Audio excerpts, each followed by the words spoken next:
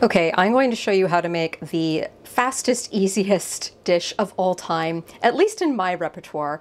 Active cook time is basically just 1 minute, and all you need is a pack of boneless, skinless chicken thighs, a 2-cup jar of salsa, any salsa you like, and a slow cooker, or an Instapot. That's it. So I'm going to tell you about the absolute easiest version of this recipe first, and then I'm going to do a slightly more advanced version of the recipe on camera because it is slightly better to do it that way. So the absolute easiest version of this recipe, you don't even put these chicken breasts on a cutting board like I did. I just did that so it would look nice for the video and for one other reason, which will become clear in a moment. You just literally dump them directly from the packet into the slow cooker, and then you follow it with the salsa. I'm gonna go ahead and dump the salsa into the slow cooker right now. There, so you would do that, and you would also just dump all of those chicken thighs. Thighs would be better, by the way, if you have chicken thighs, use those, but you just dump all the chicken breasts in there, mix it all around, put the lid on, and cook it for a few hours until it's done, and that's the dish. But like I said, I'm gonna do a slightly more complicated version. If you leave these chicken breasts whole, the fibers will be a bit stringy. So what I'm going to do is I'm just going to cut them into chunks. I'm going to do just like the breast is like this. I'm going to do one slice down the middle, and then I'm just going to do a few slices across. So I get chunks that are about, you know, they're like very big bite-sized pieces. They're like, I don't know, 3 bite-sized pieces. This is going to take me an extra like minute or two, and I'm gonna have to wash this cutting board and knife afterwards with soap and water very thoroughly. So, you know, it changes the active cook time from 1 minute to 5 minutes. Oh no. But I do think it does make a better end product. The chicken gets a little more submerged in the salsa, and like I said, the fibers are not going to be as long and as stringy. See, like this little end part of the breast that's like smaller and thinner and floppier? I can just cut that off into one piece by itself. Yeah, like I said, chicken thighs are so much better than chicken breasts. PSA, they are juicier, more tender, they're cheaper, they're much harder to mess up. You can overcook them and they will still be delicious. Chicken breasts, you have to be more careful. With this preparation, it's okay though. You just cook them in the slop. Credit where credit is due, I originally heard about this recipe from the YouTube channel How to ADHD. Not like they need my help for any promotion, they're a huge channel. But yeah, if you found this video because you have ADHD, or you know, you just have a hard time cooking for yourself because it's too hard and takes too long, and if for some reason you haven't heard of that channel yet, go check it out. All right, with my clean hand, I will take the camera over to the slow cooker and show you. So I've dumped it all into the salsa, and then all you have to do for the next part is stir it around. I am going to wash this dirty hand so I can use both hands. Be right back. What is it, my son? Do you want your breakfast? You already had your breakfast. You can't fool me. Yeah, you already had your breakfast. Okay, so you can totally just use your hands to mix this, but I already turned on the slow cooker and I want to keep my hands clean so I can operate a camera. So I'm going to mix it with a spoon. But yeah, if you do the absolute easiest version of this recipe, you don't have to wash any dishes either, aside from your slow cooker. But yeah, you just make sure that the chicken breast is submerged in the salsa. Again, if you're doing this with just whole chicken breasts or with whole boneless, skinless chicken thighs, this will still totally work. It's just a little harder to get them submerged, but you basically just want them to be submerged. They don't have to be completely submerged. See how they're peeking out a little bit. And I've already turned my slow cooker on to high. Now all I do is I put the lid on and I wait for a few hours until it's done, and that's it. If you have an Instapot, this will happen much faster. If you don't have a slow cooker or an Instapot, you can do this in a heavy duty pot in a 300 to 350 degree oven for a few hours. It's the same method, it'll still work. And we'll come back when it's done. Okay, and after it has been cooking on high for 4 hours or on low for 6 to 8 hours, what you want to see is the chicken just coming apart very easily and shredding. See how it's just coming apart and shredding? Because that is the next step.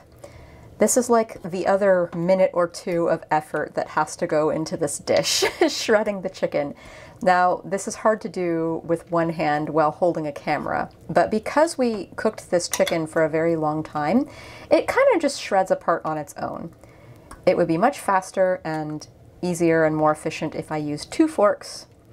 But as I said, I'm holding a camera with one hand, so I'm doing it with one hand, and see, you can still do it with one hand. Can you do this with other meats? Yes, you can.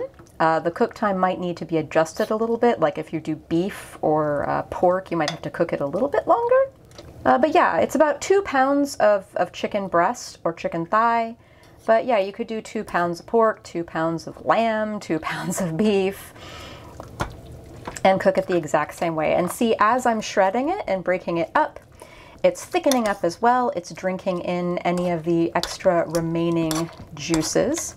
And then once you've broken up the chicken, you need to taste it for seasoning. If you use a store-bought salsa, which, confession, I did not. I actually used a homemade salsa. And here is my kitten.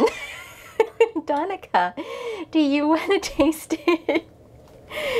She learned how to jump up on the kitchen counters as soon as she could when she was like probably 3 months old. Now she's 5 months old, and she loves jumping up on the kitchen counters and getting into mischief. Her sister does too, but she does more. Okay, anyway, back to the chicken. As I was saying, if you use a store-bought salsa, it might be salty enough. I used a homemade salsa, so it might need more salt. I always wait till the end to check for seasoning with something like this, though, because you don't want it to be too salty. Yeah, that's just right. That's the other great thing about this kind of recipe. Like, it literally is just 2 ingredients. A jar of salsa and some chicken. Okay, I am going to come back and show you how I am going to eat this. You know what? I lied. As I was finishing eating that little bit of chicken, I think it could have used with a little more salt, so I'm going to add some salt. If you're going to eat this with a lot of, say, cheese or something that has a lot of salt, be cautious.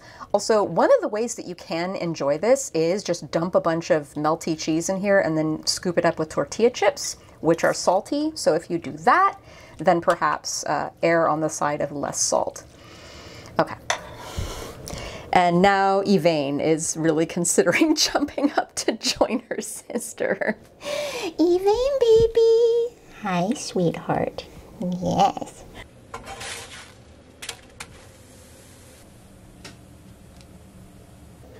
Okay, honestly, I think these tacos are a little better in crispy shells or as a burrito, but I have a bunch of masa to get rid of, so I made homemade corn tortillas, totally in the spirit of this very easy, anybody can cook it dish. Ooh, we're steaming up the camera lens. All right, so I'm gonna get me a little dollop of chicken, some avocado, some olives, and I'm gonna try to still make this look appealing for a thumbnail. It's like when you make a taco properly, the lettuce and toppings just kind of cover everything up. All right, so I've got olives and avocado and cilantro so far. I'm going to add, I think honestly melty cheese would be better, but I'm going to add a little cotija because, actually no, this is queso fresco. I got 1 kilo of it for a party we had 3 weeks ago, and this is what we have left of it. I've been like trying to use it on so many things just to get rid of it. I'm seeing the light at the end of the tunnel. Okay. What is it? You want some, Pan? Uh-huh. And this might feel like overkill, but I also have a little bit of homemade salsa verde to get rid of. So I'm going to go ahead and put some homemade salsa verde on my chicken and red salsa tacos. And I probably will add some shredded lettuce to this off camera. Why not? I'll make it look ugly now. Shreddis! There, now you can't tell what it is. It's just a pile of mess. I'm going to eat it now. Anyway, it's incredibly simple. You can customize these any way you want. You can make a burrito, you can, like I mentioned earlier, you could just dump some cheese in there and then like dip that out with chips. You could just serve it on a plate, just some shredded chicken, some beans and some rice and maybe a salad. And it's great leftover. You can keep it up in your fridge for up to 5 days and just reheat as much of it as needed. It freezes well. So this is just an amazing dish that ticks so many boxes. It's incredibly convenient. It's pretty dang tasty as well. And I hope you make it. Okay, my husband had a brilliant idea. He wanted buttered noodles topped with some reheated shredded chicken, and then top that with Parmesan cheese. Ta-da! Not what I would have thought of, but this is totally valid. And here you see another variation of rice and chicken with a salad.